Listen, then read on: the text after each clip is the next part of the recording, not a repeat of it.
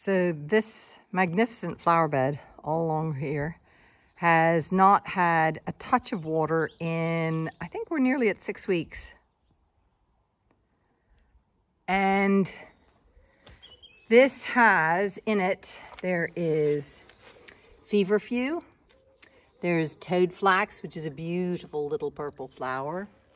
This is willow herb, which, look at the detail in that flower, is gorgeous. So then there's foxgloves, oxeye daisies. So this is valerian here. And let's see, Canterbury bells. And you can see the bees are still busy on it.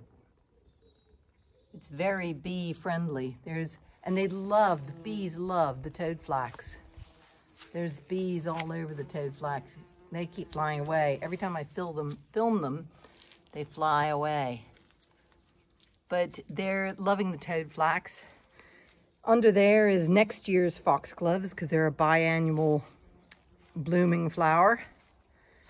So yeah, no, I'm really pleased with how this has turned out. It's taken years of throwing out seeds and stuff like that.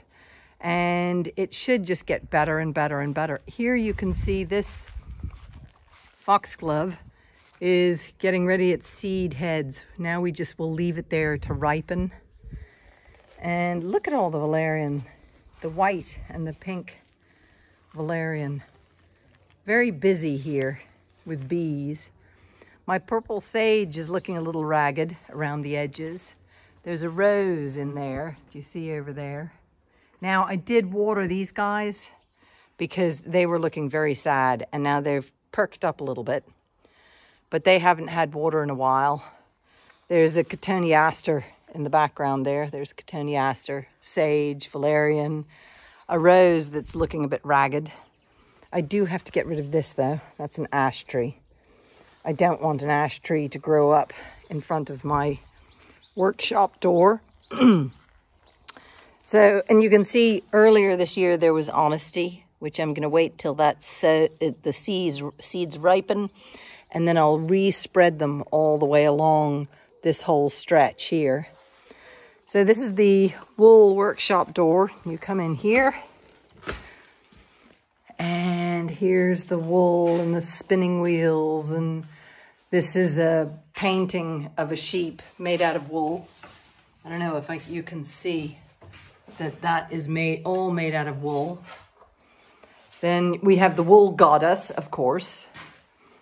And then that's Bodacious, that's Alfie, painted by this lovely artist called Dano, who I highly recommend. And these are some ink pots. This is an ink pot for writing ink. Then it would be decanted into this, and then this would have been brought in and put into the inkwell. So this basket is made by a friend of mine with a deer antler.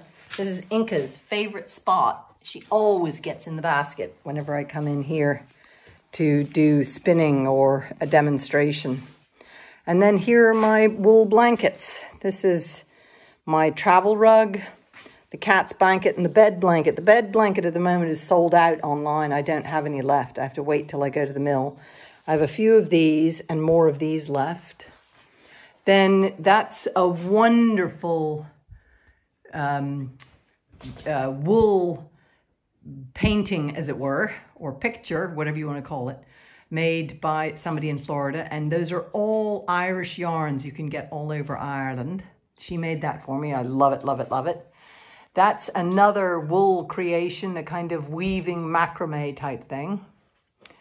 Then, oh, there's my book, Bodacious, that one of the posters for it. Then over here we have, I love this chair, it's an amazing chair, no nails. It's all put together really interestingly. Here we have, this is some Zwartbles yarn, and this is an amazing heavy sweater that I wear in the winter that's delicious. And then I have my wonderful demonstration of multi-species sward. So yeah, this is the wool workshop room that tour groups come in to see. And my horseshoes. What are you doing, scritching? This time of year, it's grass seeds that all the dogs get involved in. Look at my sage. I can make some delicious food out of my sage. Then, yeah, so this is, I think, is very successful. As a dry garden that there has been no rain, no watering, no nothing. So very, very busy. And, oh, this is soil. I was trying to figure out, I said, what is that? And it's soil I dumped out of the pot over there. Not water and not eggs of something.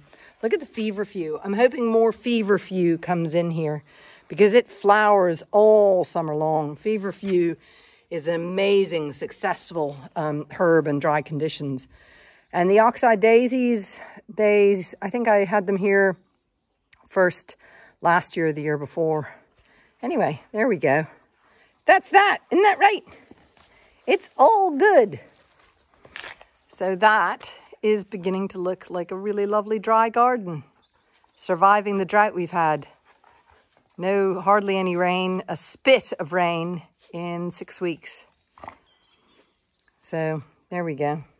Isn't that right, puppers? Yeah. Oh, yes. Oh, yes. Oh, yes.